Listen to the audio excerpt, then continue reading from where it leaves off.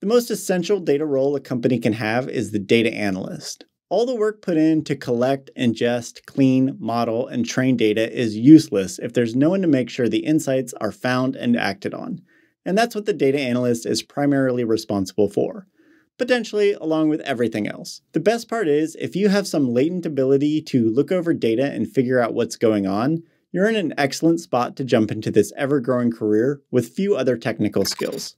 The average data analyst salary in the United States is $80,000 currently, with a typical range between $70,000 and $89,000. Across the board, data analysts are projected for above average growth for the next 10 years, with certain specialties, like market research analysts, projected for up to 22% growth. That means this is one of the fastest growing, well-paying, and accessible careers people can get into, with even more growth potential into other areas of data and analytics. At its core, the data analyst is responsible for interpreting a set of data to answer a question or solve a problem. Easy enough, right? The challenge comes with the need for quality data to analyze. This could potentially include a lot of steps, such as sourcing, talking to people to find the data they use, or collecting and building datasets themselves, cleaning, like removing duplicates, dealing with missing values or outliers, modeling, like combining numerous datasets, adding or removing columns, interpreting, finding the patterns and trends, and presenting, communicating the findings to the right people in a way they understand.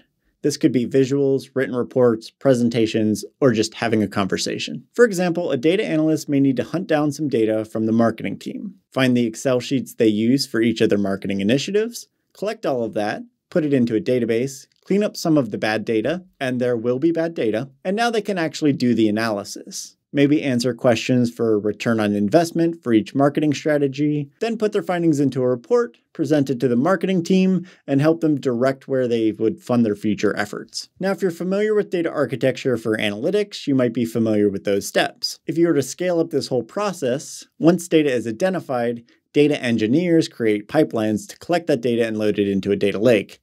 Business intelligence engineers and developers do data modeling and put it into a data warehouse and prepare the data for report consumption. And then analysts or developers build dashboards for presentations. So depending on the size of an organization and the maturity of its analytics group, a data analyst may be working alongside a full engineering team, or they may be doing all those steps themselves. So that's a lot to know, and you might be wondering what sort of technical skills you need to back that up. The good news is the essentials you need to get started aren't too bad. Most analysts are skilled with Excel or Google Sheets. The reality is, even in companies with strong analytics, Excel is everywhere.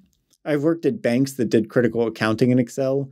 I've worked at techie startups that tracked millions of dollars in Excel, and I've worked at some of the biggest tech companies that still use Excel to track deliverable dates. Next would probably be a visualization tool, either a tool like Tableau or Power BI, or a language like R or Python. You can probably get by with either strategy to start, depending on your affinity for code, but in the long run, most analysts will want to pick up multiple options to be the most marketable. SQL will become essential if you start working with relational databases as your primary data source.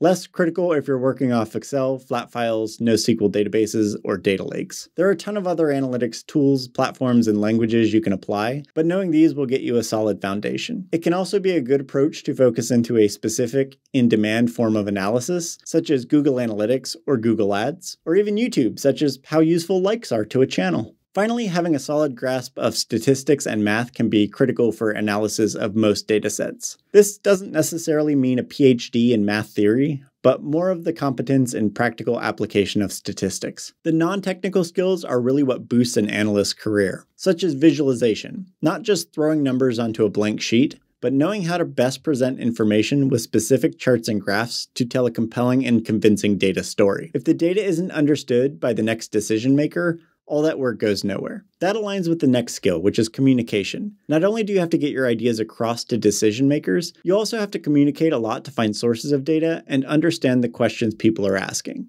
Often people don't know how to accurately ask for what they need, and it can take some finesse to fully understand the problem. So if you're picturing an analyst sitting isolated and just smashing away at a keyboard, that's probably not the most accurate for most experiences. And finally, we have industry or domain knowledge.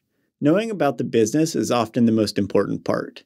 If you're brand new, learn as much as you can as quickly as you can, and that will go a long way. But often this is why data analysts get started internally. If you understand the main problems and areas of concern a business has, and you have enthusiasm for the skills above, there's a clear path for becoming a data analyst. The best part is that analysts work across all industries, such as finance, science, medicine, government, business, industry, and anything else you can think of. Which is great because that means many people already have domain expertise in an area they could apply analysis to.